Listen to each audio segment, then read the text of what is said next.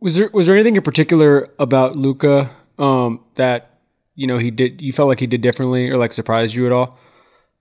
Um, no, not really. I think sometimes him being so close to the rim, because they space out, when they put Cleaver in, they space out, like him being so close, and he's big, he's tall, he's strong, wide, and like his pace, like is real, like he can slow step so slow and get you just to leave your feet and it's over. So sometimes I think we did so well is just like him really being at the rim.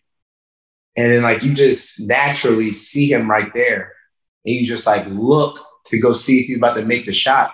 And the dude would just skip that shit across the court. And you just be like, turn around, wide open three.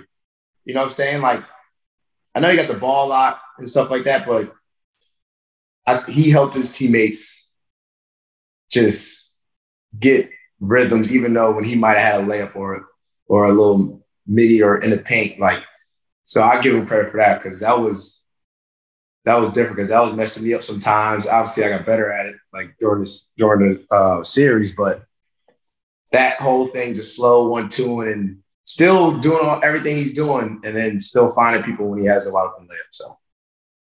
Yeah, I think I talked about this with Mark Jones on the broadcast of Game 6 in Dallas because Mark Jones made the point with Jalen Brunson and a lot of Villanova guys how they always play off 2 feet. They play out of their pivot game. They don't get caught up in the air, and with no real plan and sort of making the decision in the air. And Luka's sort of the opposite of that. He's really as good as anyone, especially going to his right hand, where he'll do 1-2 slowly, get up in the air, and he is looking at everyone's head.